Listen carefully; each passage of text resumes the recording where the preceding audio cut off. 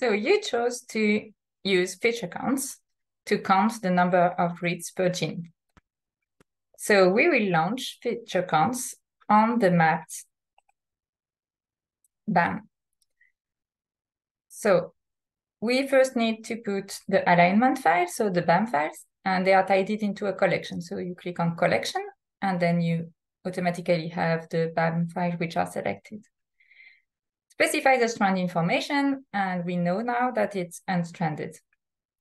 For the gene annotation file, it's in the history. So we just select GFF GTF in your history. And here we select the Drosophila GTF. The feature that we will use in the GTF is exon. So we will count only reads that fall into the exons, not the one that fall into introns. And we will use the gene ID as a gene identifier. The output format is indeed the output that is compatible with DSEC2, which is the tool we are going to use. And we want to create a gene length file. This is for downstream analysis. Does the input have read pairs? Yes.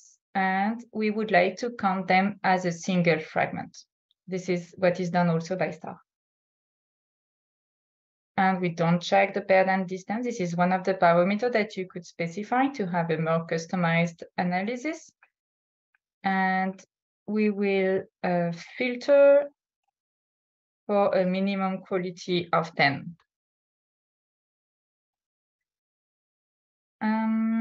I think that's all. I just check. So we specified, yes, the minimum quality at 10. So we can run it. So it generates 3 outputs. One is the length of each gene. One is a summary, some statistics, and then it's the real file that we will use downstream. It's the counts. And similarly to what we have done with the star counts, we can aggregate all the summaries using multi-QC. So we just select multi-QC.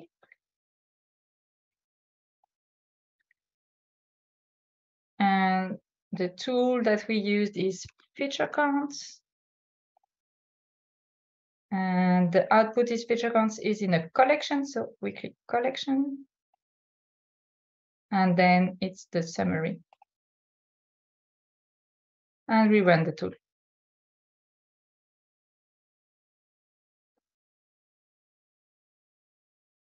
So this tool is slightly slow. So I pause the video and I come back when it's done.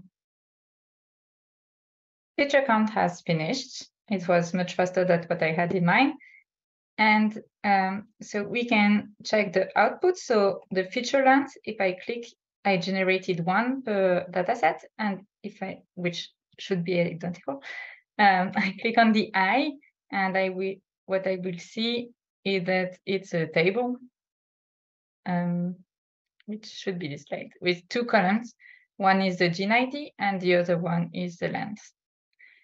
So I come back to the history, and the other one was the summary, which we will aggregate into the multi-QC. And here we have the counts. And if I check it,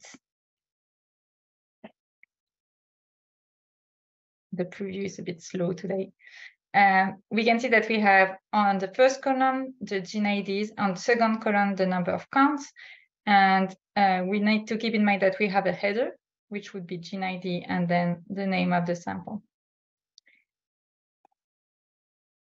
Great, so now multi-QC has finished also. We can check the web page, clicking on the I, and we can see that the number of reads that have been assigned is about 60%.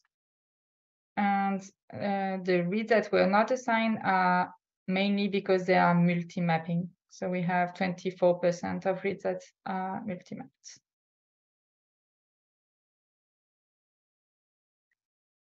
So now we will be able to join the people that chose the STAR tutorial.